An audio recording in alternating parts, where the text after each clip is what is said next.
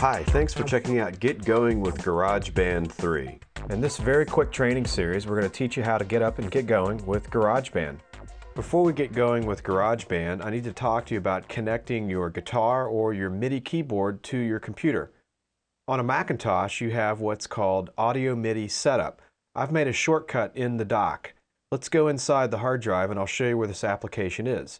If we double click on your Macintosh hard drive or your system hard drive, we want to go inside the Applications folder, and then we want to scroll down and we want to go to our Utilities folder, and inside of Utilities is a program. It's called Audio MIDI Setup. Another new feature of GarageBand 3 is the ability to create a podcast.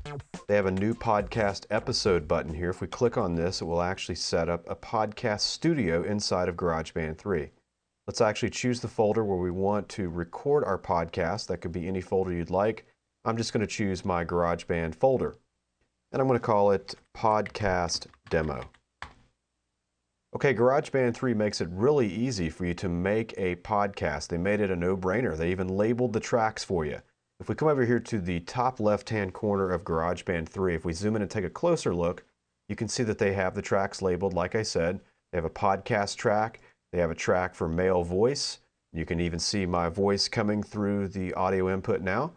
You can see here on the audio devices side of the program, under System Settings, the default input is our Mark of the Unicorn 828. If you don't have a professional USB or FireWire audio interface, you can use your built-in mini plug sound card that's on your Mac. I want to go ahead and use the 828. And once again, over here on the audio MIDI side, we have the M-Audio Oxygen 8 keyboard. Okay, I have my playhead or position indicator at the 10th measure, and now what I want to do is actually click on Edit, and I can choose Split or Apple T.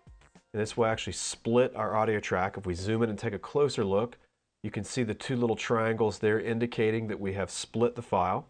And now if we double click on the file, we can actually load it down here inside the editor. What I'm going to do is click here in the gray background to make sure that our audio track is not selected, and then I'm going to click on the right hand side where we split the file and break it off so you can see where we split this.